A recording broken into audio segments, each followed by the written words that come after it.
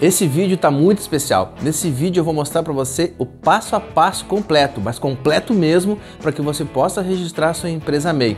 Então já se inscreve no canal, tá show de bola esse vídeo, dá um like e vem comigo registrar.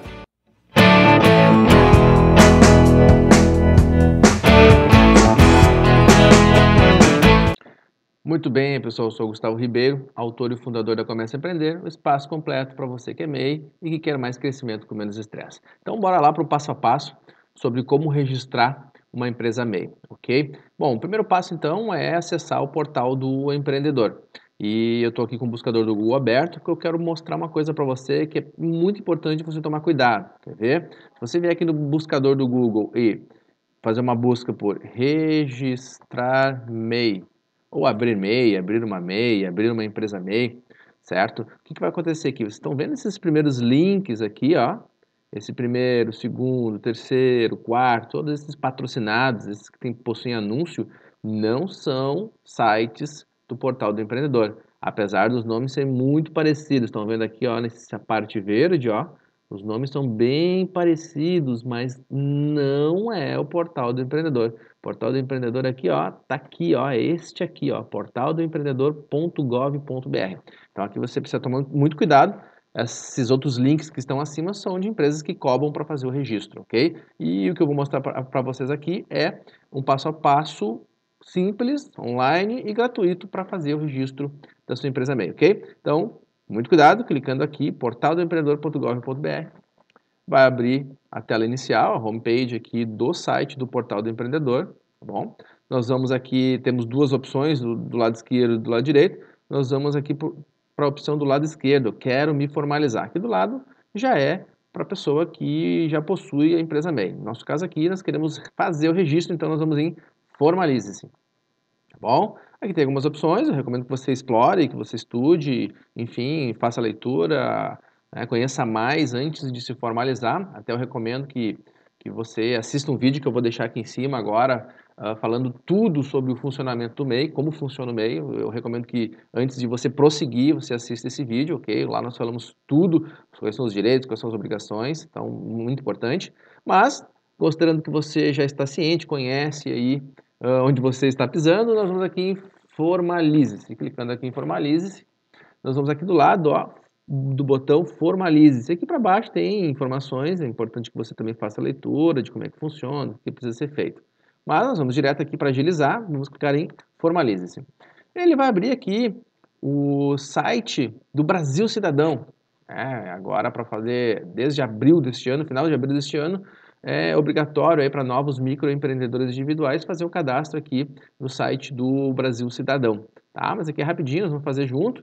Aqui é um site que o governo criou recentemente e disponibilizou. A ideia desse site aqui é disponibilizar uma série de serviços para empresas, para os empresários e também para o cidadão brasileiro de forma digital, de forma rápida e online, tá bom? Então, é um pré-requisito aí agora para registro de novos MEIs. Nós vamos aqui, então, criar rápido. Se você já tiver a sua conta, você vai colocar o CPF aqui e seguir adiante. No nosso caso aqui agora, então, nós vamos criar a conta. Nós não possuímos essa conta. Vamos clicar aqui, então, criar conta. Vamos colocar os dados aqui para o cadastro. Então, pede aqui o primeiro, ó, digite seu CPF, nome completo, telefone e e-mail no formulário. Tá? Então, vamos colocar aqui o CPF. Na sequência, vamos colocar o nome completo, você vai colocar o seu nome completo. Você vai inserir também o seu telefone celular para receber SMS e mensagens da Receita, do Simples, do Portal do Empreendedor, com o DDD. E também o seu e-mail. Depois vamos aqui no item que eu não sou um robô. Abre aqui essa opção, clicar aqui, está dizendo aqui semáforos, tá? Pode ser fachadas de lojas, enfim. Aqui é semáforo, você vai só clicar nas imagens aqui, que diz aqui em cima, e avançar. Ó, faixa de pedestres, às vezes ele aparece mais de uma vez aqui, então tem faixa de pedestre aqui, tem faixa de pedestre aqui, tem faixa de pedestre aqui. Verificar. Ok, e vai clicar aqui também, eu aceito os termos de uso de política de privacidade. E vai clicar logo aqui embaixo em continuar. Para validar os dados que você enviou, responda as perguntas abaixo. Qual é o ano do seu nascimento? Então, você vai colocar aqui o ano do seu nascimento. Depois de responder aqui o ano de nascimento, vai responder aí qual é o nome da sua mãe. Então, você selecionar aí as opções aqui, vai mostrar 5 opções, eu estou ocultando obviamente aqui, porque eu estou de fato fazendo um registro aqui real, né, para um cliente nosso, e o mês de nascimento, tá? E clicar em continuar. E depois nós vamos aqui para outra etapa, para a habilitação do cadastro, então pede para escolher uma das opções abaixo para receber um pedido de confirmação. Então vamos colocar aqui você pode escolher por e-mail ou por SMS, eu vou escolher por SMS, que eu acho mais rápido. E clique em continuar. Depois de receber o código por SMS, vamos colocar o código aqui, um código de 4 dígitos, e clica em validar cadastro. Depois, na sequência, para finalizar, vai pedir para cadastrar uma senha. Então vamos cadastrar uma senha aqui e clicar em criar senha. Senha cadastrada com sucesso, seu cadastro foi confirmado. Para acessar a área do usuário, rede sim, será necessário utilizar sua nova senha e acessa aí a área do usuário rede sim e tá tudo certo. Agora nós podemos voltar lá no portal do empreendedor. Agora nós voltamos aqui na opção formalize-se. Vamos aqui em formalize-se. De novo aqui do lado, clicamos no botão formalize-se, botão verde aqui à direita. Opa, olha só o que aconteceu aqui. Faltam algumas informações no seu cadastro para que você possa acessar a área do usuário rede sim. Seu endereço de e-mail validado. Então aqui ele está pedindo para que eu faça a validação do meu e-mail, o e-mail que foi informado agora há pouco, que você viu lá no cadastro do Brasil Cidadão. Eu vou clicar aqui em continuar, para ver, ele me dá essa opção, ver o que acontece. Nós acessamos esse ambiente aqui. Eu venho aqui então em alteração de dados cadastrais. E aqui tem as informações então que eu informei, que tá nome, CPF e aqui ó, tá o e-mail. Então nós vamos aqui em validar e-mail. Ele vai abrir essa janela pedindo para digitar o código de validação que foi enviado para o e-mail informado. Então você precisa buscar lá no seu e-mail este código, ok? Então dá um pause aí, volta lá, pega esse código no seu e-mail e insere aqui para validar. Agora sim, com o e-mail também validado, e é bom que esses problemas ocorram aqui para você ver, enfim, tudo que pode acontecer quando você for fazer o seu registro. Agora sim, nós voltamos aqui, clicamos em formalize-se.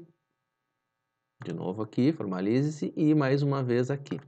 Aí, vamos lá, carregando, e aí ele pede aqui para fazer uma autorização de uso de dados pessoais, serviço, área do usuário, rede sim. Tem várias informações aqui, né?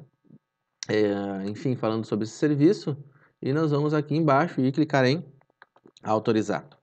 E aí agora finalmente abre a tela para nós começarmos o registro do portal do empreendedor, o registro do seu CNPJ MEI, tá bom? Então esse primeiro passo aí, né, como eu lhe falei lá no início, é um pré-requisito agora que a Receita Federal colocou para registro de novos MEIs. Esse pré-requisito então é fazer o cadastro no portal do Brasil Cidadão, ok? Então aqui vocês veem que para esse CPF que nós estamos utilizando e que nós cadastramos lá no Brasil Cidadão, nós vamos precisar informar aqui o número do recibo do imposto de renda. Por quê? Porque o proprietário desse CPF aqui realizou declarações de imposto de renda nos últimos 2 anos. E daí aí eu posso informar aqui de 2018 ou de 2019. Caso você não tenha realizado declaração, caso você não tenha necessitado realizar a declaração de imposto de renda nos últimos 2 anos, em vez de abrir esse campo aqui, ó, de número de recibo do imposto de renda, vai abrir e pedir para que você coloque o seu título eleitoral, tá bom? Então, aqui é um primeiro ponto. Aqui abriu para informar o número do recibo, porque o proprietário desse CPF precisou declarar, melhor dizendo, imposto de renda nos últimos 2 anos. Se você não declarou, aqui, em vez de aparecer essa informação aqui de número de recibo, vai pedir para você digitar o seu título eleitoral. Então, eu vou digitar aqui o número do recibo para a gente poder dar continuidade. Pronto, coloquei aqui o número, então, do recibo, do imposto de renda aqui do exercício de 2019 e clico em continuar. Está carregando aqui, aí ele vai pedir para informar um telefone celular, informar o número de telefone válido e clique em continuar. E aí ele vai enviar um SMS para poder dar andamento. Então, vou clicar aqui e vou cadastrar o telefone e clique em continuar. Você receberá uma mensagem no telefone celular com código de confirmação. O código de confirmação recebido deverá ser informado para que o preenchimento do formulário de inscrição seja iniciado. Então, vou esperar aqui chegar o código no telefone para poder dar continuidade. Já chegou o código, está aqui, então vou colocar e depois clico em continuar. Pronto, está aqui.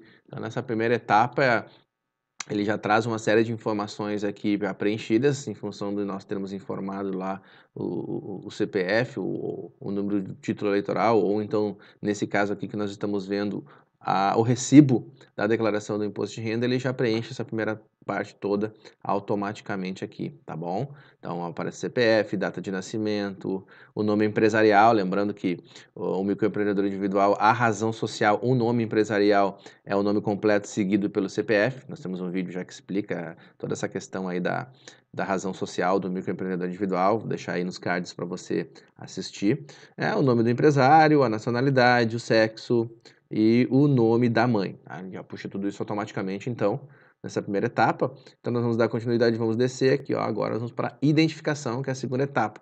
Então, nós vamos colocar o número da identidade, o órgão emissor, Secretaria de Segurança Pública ou Secretaria de Justiça e Segurança, normalmente. Então, aqui é o seu RG. Vamos colocar aqui o estado, né? Você vai colocar o seu estado, onde a sua identidade foi emitida. Telefone para contato, pode ser o seu próprio celular mesmo, ou algum outro telefone residencial. Ele já puxou aqui, tá vendo? Ó, o telefone celular, que foi informado na etapa anterior.